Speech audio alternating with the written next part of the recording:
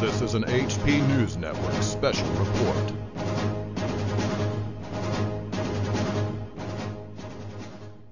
Okay, YouTubers and anti-nuke activists, this is Patrick Penry, and this is day one of the Dog and Pony Show with TEPCO as they attempt to convince us that they're pulling fuel rods from the Unit 4 spent fuel pool. And why do I say that? Because there's these FOIA documents, Freedom of Information Act documents, that paint a completely different picture of a catastrophic damage to Unit 4, walls blown out, cracks in the pool, water inventory lost, a Zerk fire, melt on the floor. These are from the Freedom of Information Act documents pertaining to Fukushima, and it paints a completely different picture. In fact, that's why many of us are scratching our heads and say, well, what are you talking about? You're unloading from spent fuel pool number 4. That's impossible. I mean, if you are, it would just be a few of the fresh assemblies that had never been used before. But the non-checkerboarded fuel that was packed tightly, okay, and they didn't space the hot ones out with cool ones in between, it lost all the water, they got extremely hot, they burst into fire, they have a zirconium cladding fire, and there was a major catastrophe to the spent fuel at Unit 4. In fact, they discussed pouring sand in a lead slurry. It was that bad. There's actually a discussion. Where did this information come from? Directly from TEPCO. John Monagher and others were embedded directly with TEPCO as events, not as they happened, but not very long afterwards, they had a team on the ground there, and TEPCO was giving them this and asking them, hey, should we pour sand in here with lead? What do you guys think? Okay, that's what they were asking the NRC. Help us out. Should we pour a sand and lead slurry into the spent fuel pool number 4? And even number 3 they're asking that about. Okay, so understand that what this massive group of mainstream media outlets and mainstream alternative outlets that I've been clear for a long time is under establishment control, they are perpetuating a hoax. What is the hoax? That the worst of the worst did not happen in Unit 4, and it's going to be dangerous, but they're going to try to get the fuel out.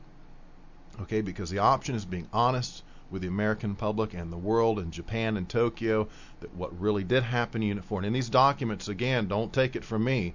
They're free and available to the public, and you should look through them, because I tell you, in just an hour or two of searching through the FOIA documents, you can put together your own article on Unit 4 easily.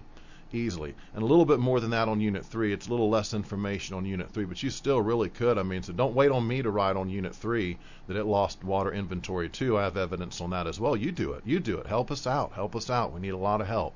Okay, so the hoax is to convince you they're going to do this, but how are they going to pull this off? They're going to show you generic footage. They're never going to walk a film crew, even though they say the radiation levels have dropped and it's not that bad. They're never going to walk a film crew down Unit 1, 2, and 3, showing us a newspaper with current events and a date on it, proving the date, and then walk up the platform into Unit 4 and show us the condition of the spent fuel pool, show us the operation. They could have already done this. This is 980 something days now post Fukushima, and we have still yet to see any definitive footage that shows beyond any reasonable doubt that the depicted footage or picture is from Unit 4. It could be down from south at the Diani nuclear facility, or it could be from Unit 1 or Unit 2.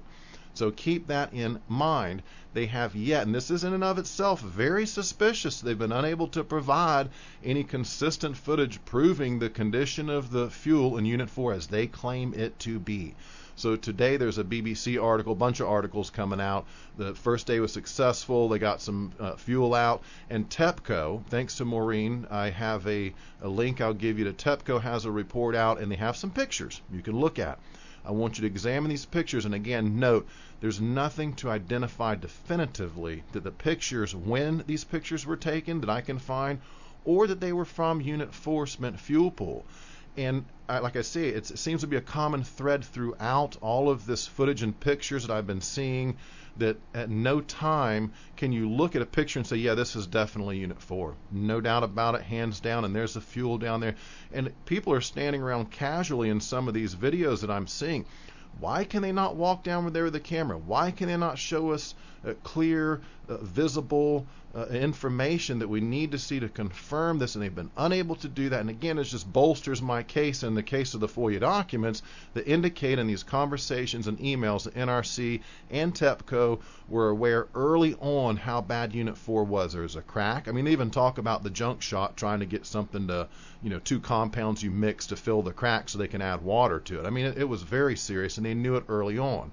Now, naturally, like any cover-up, initially some information does come forth, and that was Jaxco and Castro, who were open right in the very beginning and said, yeah, it's lost inventory.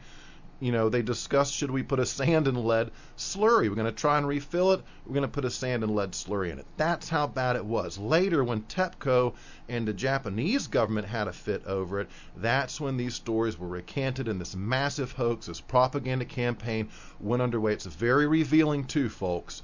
Because when this is all said and done and they've just showed generic footage the whole time, I mean, for me, it's a pretty much clear case. I mean, if I have to take this to the court of public opinion, I'm making my case, and it looks good for me. It looks very good for me and very bad for them. So until such time as they can prove their case, and they're still using generic pictures and generic footage that could be from a nuclear plant anywhere in Japan, right, we have to be skeptical. And we have to be suspicious, and we have to hold them a suspect. And we know TEPCO now are known liars, folks. They're known liars, and so has NRC and all these agencies and all these media outlets. Come on.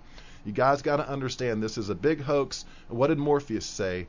That the Matrix is a world that pulled over your eyes to blind you from the real world, right? It's the illusion pulled over your eyes to blind you from the real world. I'm butchering his quote. I'll include it in this video. I apologize for that, but that's a perfect quote to end this video on. So I'll link to the TEPCO report. You can look at that. You can examine the TEPCO pictures today. Again, generic pictures. Good luck finding anything to prove beyond any doubt to me that that is Unit 4. And again, I say they couldn't say anything else. Would you expect them to be honest and say, hey, Tokyo, you got 48 hours. You guys need to ride out, right? Hey, I'm just keeping it real, all right? Patrick Penry, appreciate you joining me for this short video. Day 1 of Dog and Pony Show. I will report back as further news develops, okay? Thank you. Patrick Penry, over and out. This has been an HP News Network special report.